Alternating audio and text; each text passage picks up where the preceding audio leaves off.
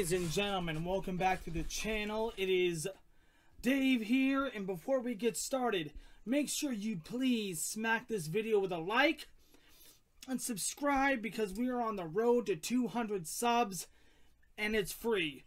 So without further ado, let's get into it. And yeah, I just got back seeing Memory, the latest Liam, I'm supposed to be retired but not retired Neeson film. And oh boy. Yeah. I'm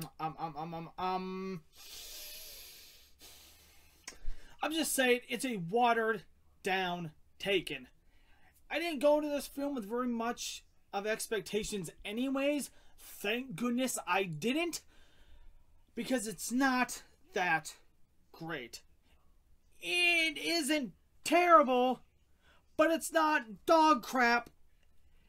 It's not overbearing, but it's not a masterpiece. It just fits in the middle of being okay at best. I went to the 3 o'clock showing, and I think there was like a total of 8 people in my theater. That's bad for a movie when you have only 8 people in your theater. That's not good. But with all that being said, let's go ahead and discuss the film. Pretty much, Memory is a Liam Neeson, I'm going to be a hitman, trying to go after these bad guys who hired me to go kill a child who was used for very bad things that a child shouldn't have to do. That's basically the plot synopsis of the film. In the whole hour and a half, so it's kind of just a snooze fest. I mean, like I said, the plot is boring and basic AF. It's not even creative. I mean, the cops and the detectives and the FBI agents weren't all that entertaining at all. I mean, oh yeah, let's try to catch the bad guys who are doing criminally bad things in a way that's so boring and just boring. I think I lost track of time halfway to the movie because I just didn't care.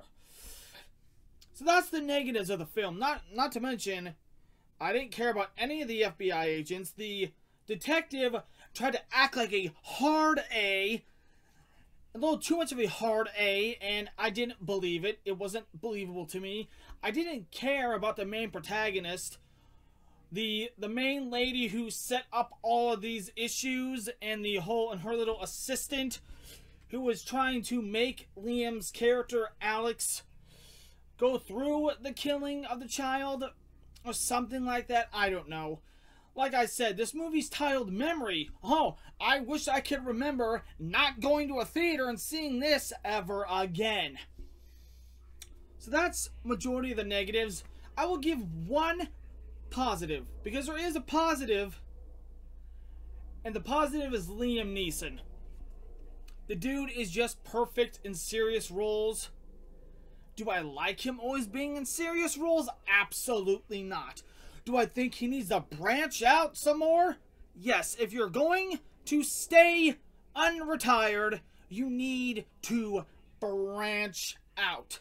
The whole, my name is Liam Neeson, and I have a set of skills that make me dangerous for guys like you. And when I find you, I will kill you. Only gets you so far. It worked in Taken, and that's about it. Other than that, you haven't had a good movie since. I could be wrong, but I didn't really like your Netflix movie you had like a couple years ago about a trucker and an ice. I can't remember. It's been so long. If you remember it, you let me know in the comment section below. I'm rambling and I need to stop. Point being is that this movie is watered down, Taken. I didn't enjoy it. I would recommend not seeing this unless you are a Liam Neeson fan and you go in with low expectations.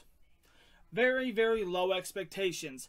I am going to give this movie a final verdict of a 2.5 out of 5.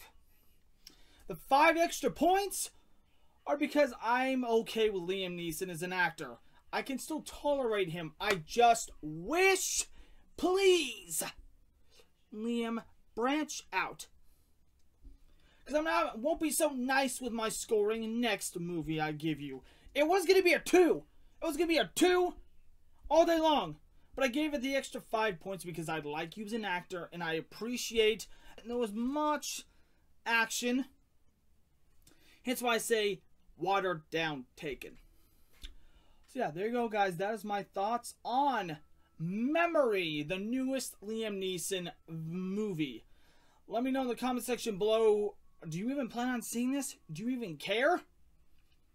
Yeah. And until the next movie review, it's Dave, and this has been a wrap.